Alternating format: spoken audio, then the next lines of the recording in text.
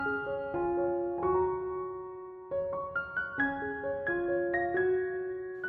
Stampers, my name is Linda Bedinger and I'm an independent Stampin' Up! Demonstrator in Denver, Colorado.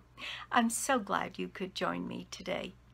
I have for you a card that is from the Hand Penned Suite, and it is my blog hop entry for the month of June, and effective today, which is Tuesday the 15th, my Ingenuity Inkers blog hop is open, so you'll want to go to my blog, www.inkandingenuity.com, and everybody's working with the Hand Penned Suite this time, and I think we have between 8 and 10 people finally on the blog hop this time, so you're going to get to see some very unique takes on this by members of my team.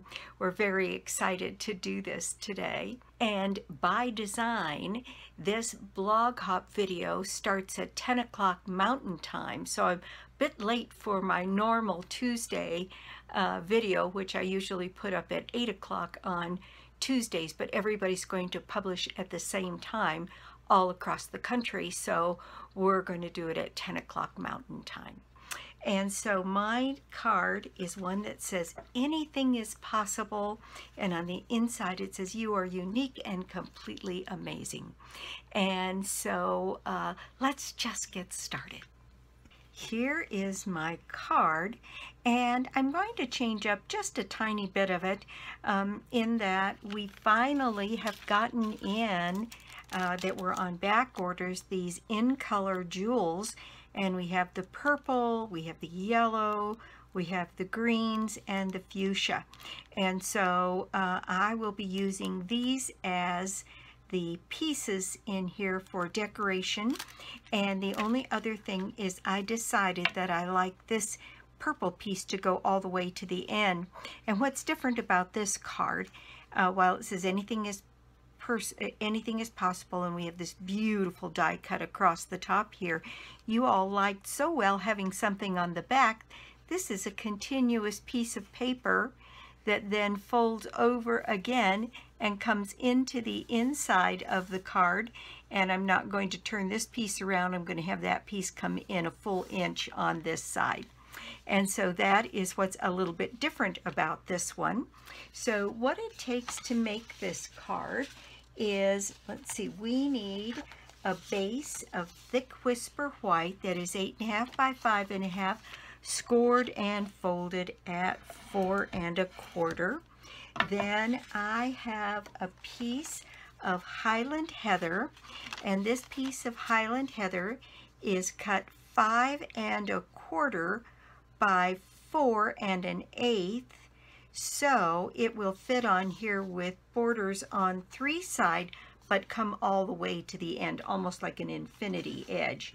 Then our designer series paper for this is cut 5 inches by 9 1/4. And that is going to fit on the front of my card, fold around the back of the card, and then fold into the inside of the card. And so I'll show you how to score that to make that happen. And then you'll need a piece of scrap yellow for the back of our sentiment label, and then I have a little piece of Highland heather to cut out. These 2 dies come from the Stitched So Sweetly. Then this die comes from the Artistry dies, from the Artistry in Blooms. Isn't that just a gorgeous piece? And it was so big and open and airy, I thought it worked particularly well with this. So we need a piece of Highland heather that is scrap that is big enough to cut this piece out of. And you'll see, I think this piece is, 4.5 inches wide, and you see it fits on there quite comfortably, and it would work to be 4 inches by 4 1/2. So you could cut one strip of 4 and get several out if you wanted to. Okay, so that's what it takes. Let's start with the scoring. So on the scoring, what we want is this piece of card to come from this end and get all the way to the end here. And that makes this piece, let me put it on here so I can get the measurement exactly. That puts it right at 4 inches. So I'm going to score this piece at 4 inches using my scoring blade. And then on this far side, we'll just wrap that around and then score it when we see what it is. You lose a tiny bit as you kind of go around the corners. So this one, we're going to fold this way.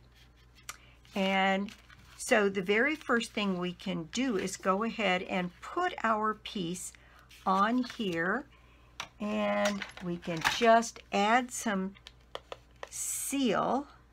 I'm going to use seal in this case, and put seal kind of all the way around on this one, and then put that in place so that it is flush with this edge and gives us a similar border all the way around. I have to wiggle that one in place. That might have been better to do with Tombow. There we go. But there is our piece. Next is adding this piece. So I'm going to add a bead of seal along the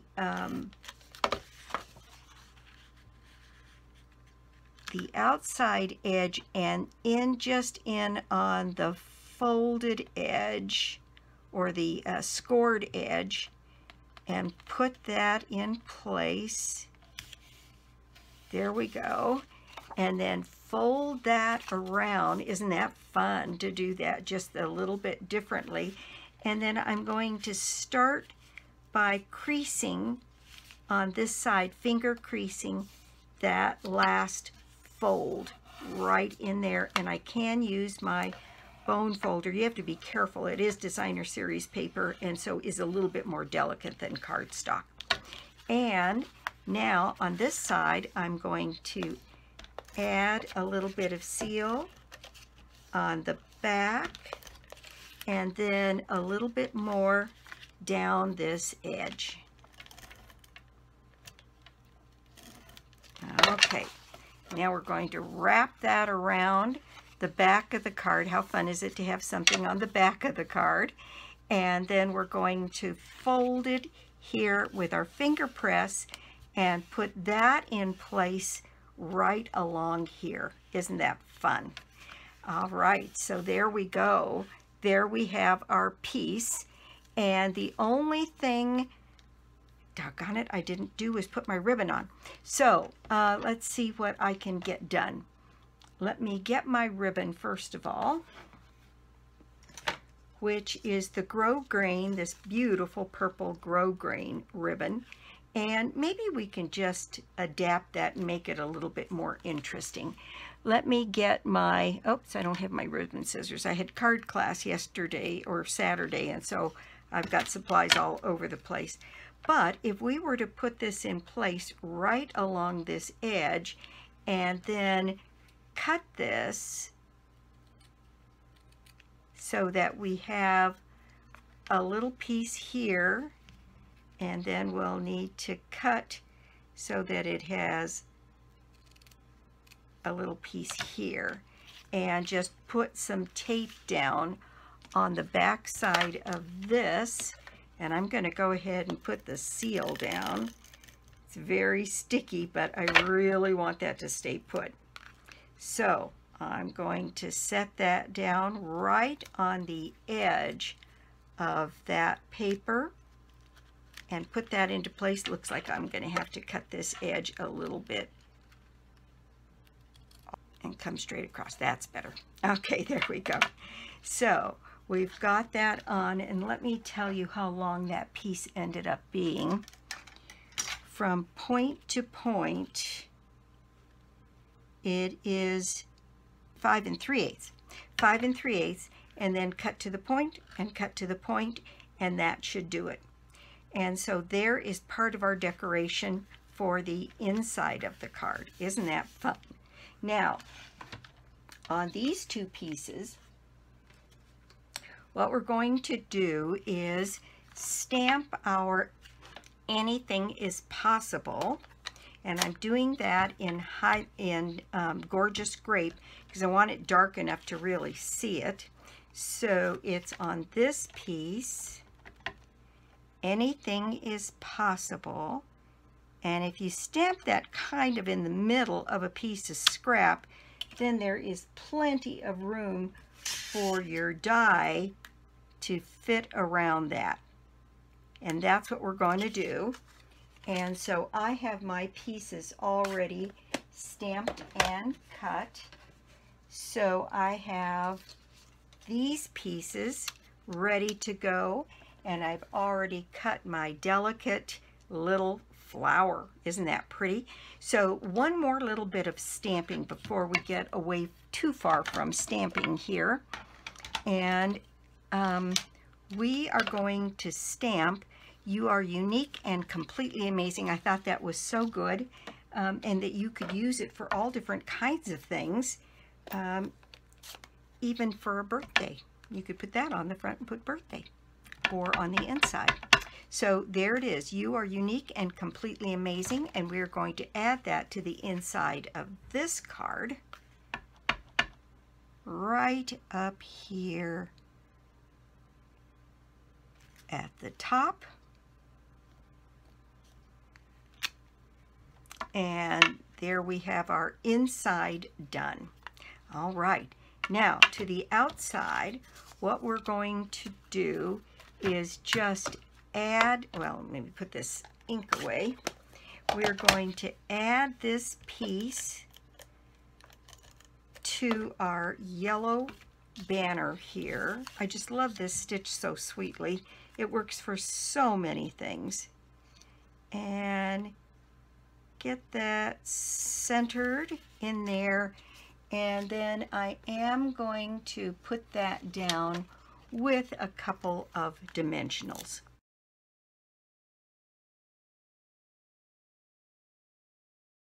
Okay, so the next thing we need is a little piece of ribbon, and what I did was I cut a piece that was, I don't know, that's probably close to 4 inches, and it's more than I need, but I want to cut my angle ends here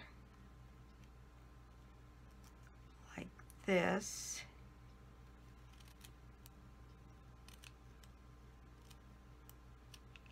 And have that be on the bottom of this piece that where I'm putting my sentiment. So I'm going to put it right down here, and I'm going to do that with a couple of glue dots. And so I'm going to take a glue dot and put it inside the ribbon so that I get my ribbon ends folded the way I want. I've got a little bit of stray ribbon there that needs to be trimmed. There we go. And then I'm going to take another glue dot, maybe even 2, one towards the top of my ribbon, and then one more further down. And I'm going to that's bound and determined to stick to me. I should have left those pieces of paper on there. And I'm going to set that right down here, sort of aimed at that corner. Then this piece needs to go on next, because that is going to be bigger than the space I have there. And I did that this way, so this rose is up towards the top, and the only thing that gets cut off is a little bit of this big flower and this stuff down here. So on that one, I'm going to use my dot runner, mostly along the edges and places where there is a little bit more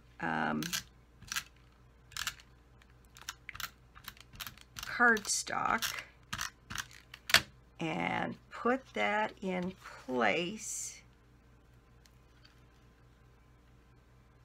right down here, kind of filling up that whole upper part of the card. Isn't that pretty? And then this piece is going to go right down here at the bottom, and this one I'm moving over a little bit further to the center, but there we go. That is our card.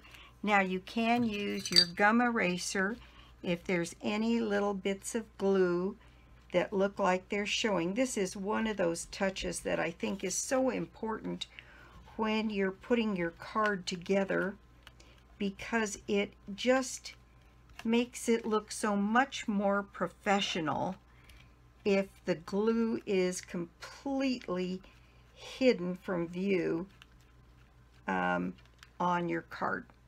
You just want to be real careful. I tore a little piece off there. It doesn't show on here, but it's fairly delicate. Okay, in fact, that whole thing looks just a little bit like it needs to go up a hair. There we go. All right, so there is the front of our card, and what a treat. These gems are now back in. So I have yellow, and I have purple, and I have green. I have just all kinds of them here, and I'm going to take the whole package out. Well, I think I'm going to take the whole package out. There we go. And I'm going to put yellow ones on the center of this. I'm going to be ordering packages of this by the dozens. I just love these little rhinestones. They are so pretty, and they're kind of iridescent, so they'll pick up lots of different colors. Oh, I guess I need my pick tool. Can't pick these up. I'm going to put several of these in that flower center there. So there's several of those in there in the yellow, and then I love this purple here, so we're going to add a couple of those around on the card itself. We go. There is my card and my project for the day. Thank you so much for stopping by my YouTube channel today. I do so appreciate it. I just realized that this whole label is on here upside down. So I'm going to try and rescue that and turn it around. How funny is that?